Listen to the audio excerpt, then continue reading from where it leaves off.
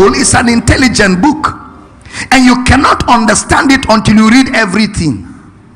You didn't hear that.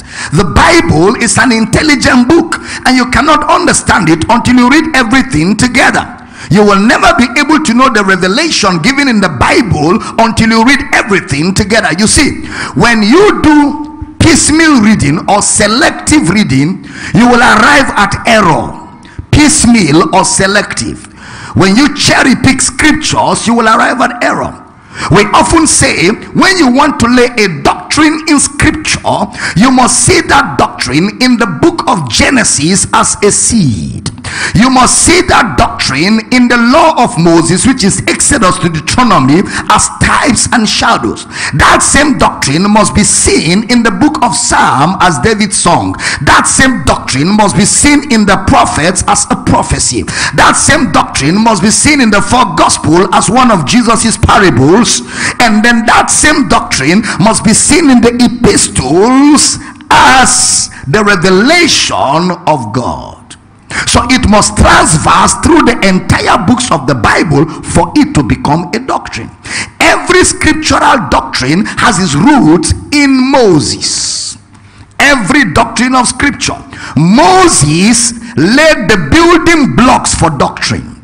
That's why everything Jesus taught was from Moses, beginning at Moses and all the prophets, which means all the prophets took their teaching notes from Moses. So Moses is the foundation of Bible doctrine, beginning at Moses and all the prophets. Bereshit Moses and all the prophets. He expounded unto them in all the scriptures. So Moses laid the building blocks for doctrine. You will find that out in a few minutes as we proceed. Which means, in other words, you need to read everything together to know who God is. Then Jesus said, how did you arrive at Deuteronomy 24 without Genesis?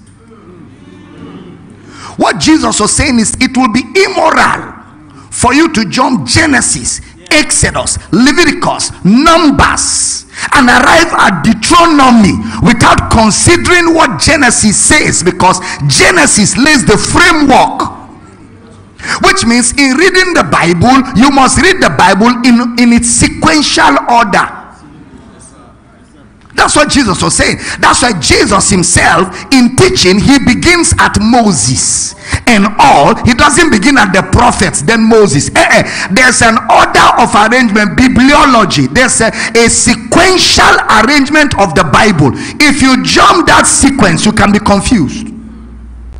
That's why you read the Bible from Genesis, then you travel through, so you have a clear understanding, because Moses laid the building blocks for doctrine. Oh yes. That's why all doctrinal issues, you will see them mentioned by Moses in one form or the other.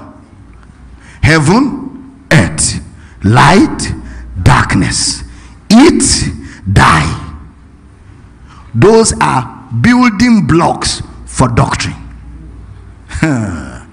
Those words from the mouth of Moses, they are building blocks for doctrine. If I have time, maybe by Saturday, when I've built this message to a level, I will open up a few things. Pray that I will have time. Amen. Pray that we'll have time.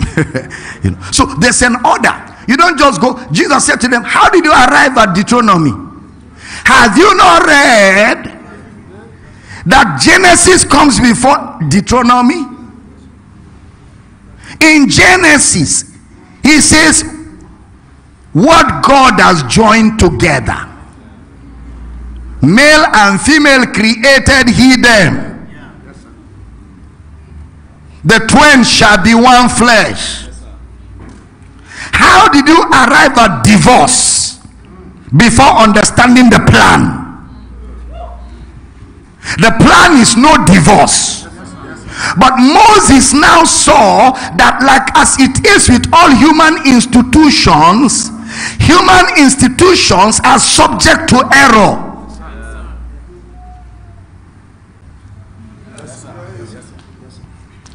Moses, seeing how men operate, created room for divorce. Because at the end of the day, it's better to divorce than to kill your husband. It's better to divorce than to kill your wife. Because you didn't come to this earth to marry.